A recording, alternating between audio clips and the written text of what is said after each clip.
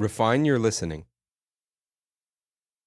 Open your Pro Tools TDM session and insert the ARC plugin across your stereo master bus.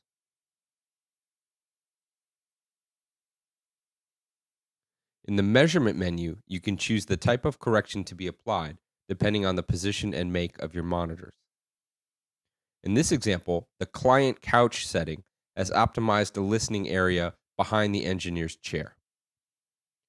Each frequency response graph shows 3 color-coded curves simultaneously. The orange curve represents the original measured response of your speakers and room. The white one represents the corrected frequency response of your monitors and room. And the green one is your selected target curve. Open the Target Curve menu to see the selectable target curves. The Odyssey Flat curve corrects the response to flat from the low frequency cutoff point that your ARC system has determined for your monitors to the upper frequency limit of the tweeters. The Odyssey High Frequency Roll-Off curve should be selected if you feel that the flat setting still sounds excessively bright in your room. Both Odyssey Flat and Odyssey High Frequency Roll-Off target curves are also available with mid-range compensation. This kind of target curve is sometimes necessary to correct directivity differences that occur in the frequency range of your speakers due to the crossover circuitry or due to using horn-loaded speakers. Full range bass correction. In some rooms with especially odd low-frequency issues, ARC's measurement system can be misleading and may set a low-frequency roll-off point that is actually higher than required, resulting in no correction applied to low frequencies even if it was actually needed.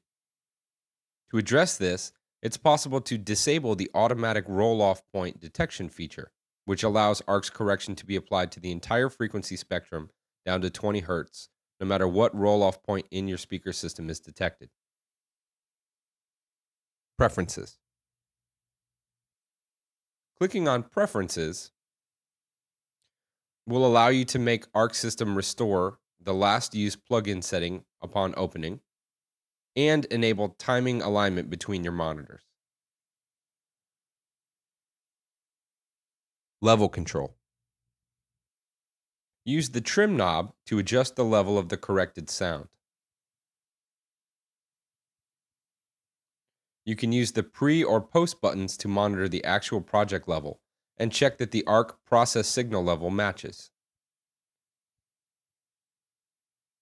Click on the Correction On switch to enable or disable ARC correction.